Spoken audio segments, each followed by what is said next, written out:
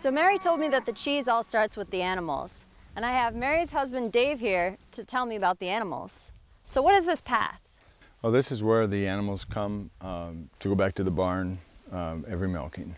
Right now, this is the area we're grazing. I would say this is a 40-acre piece that will rotationally graze. When we go through the woods, you'll see the different areas where we have grazed and where we will be grazing. And we come and get them before milking and bring them back after milking. Now on hot days like this, they'll come right in here in the shade and stay. Look at them. And this is just part of them. I don't know where the rest of the sheep are. They're all huddled together. Yeah, they urinate in one area, and the ammonia actually will help keep the flies away. The wool acts as an insulator in the winter, and it also acts as an insulator in the summer, so it does help keep them cool. When they're laying there chewing their cud like this one,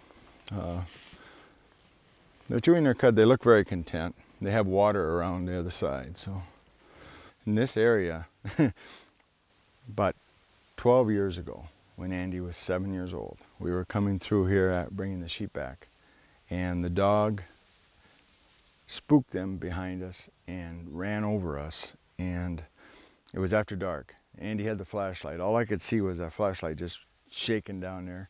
So I jumped down on him and covered him up, and we got trampled by 140 sheep.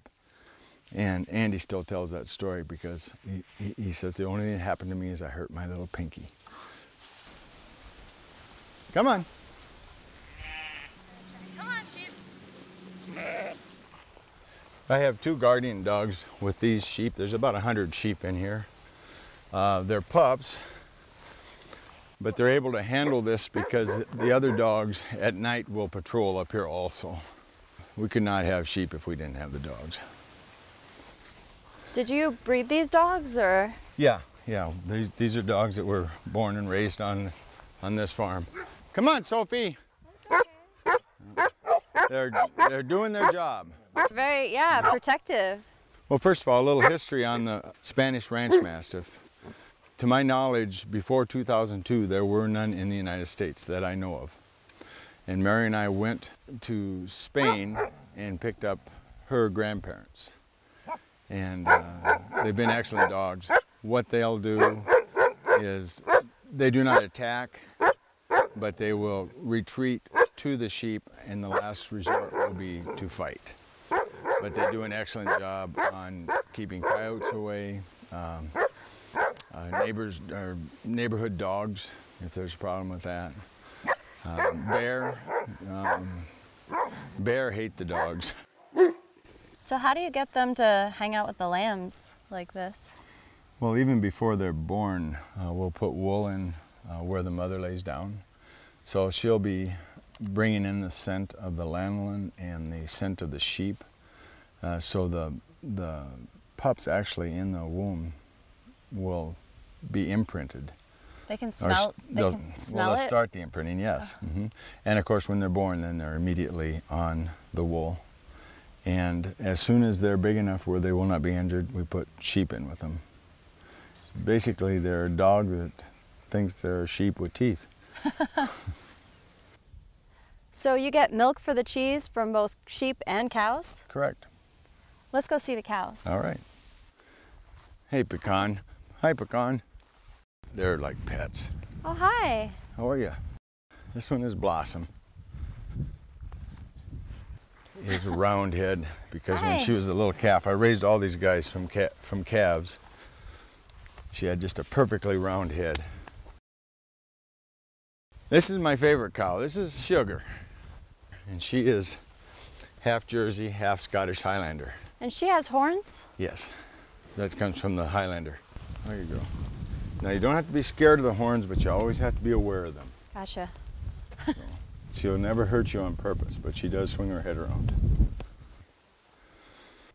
So what makes the cows so healthy? Well, it's their diet, the different grasses. Even though if it looks like there's a lot of grass left, the best grass has been taken. So what we'll do then is I'll come in and clip the grass, and that eliminates competition so the good grasses can grow back up. How long will it be before you move back to this spot, you think? I'll take a cutting of hay here before I come back, so it'll probably be next spring.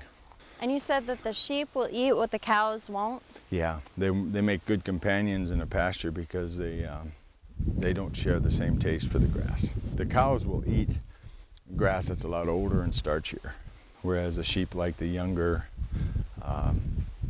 more tender grass. See, this is the stuff the sheep like right here. And then the cows will eat stuff like this, whereas the sheep won't. That's orchard grass and clover.